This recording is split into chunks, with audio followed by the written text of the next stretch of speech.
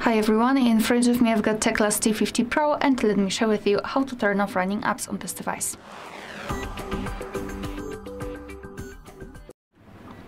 So let's begin with opening the recents, and depending on what kind of navigation type you've got set, you can do it differently.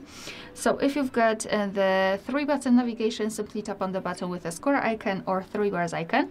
And if you've got the gestures, swipe your finger from the bottom to the center of your device and hold it somewhere here, just like that. And here we've got the recents. So basically all you have to do to turn off all of them is to tap on clear all.